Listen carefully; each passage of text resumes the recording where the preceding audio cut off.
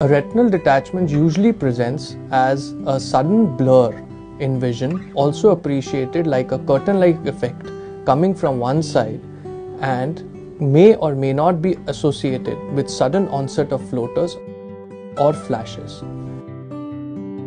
Some patients with retinal detachment may experience a slight blur or a dark shadow on one side in their field of vision, which may increase with time or suddenly, leading to sudden loss of vision in their central field. They are advised to come immediately for a retina review and might need surgery at the earliest.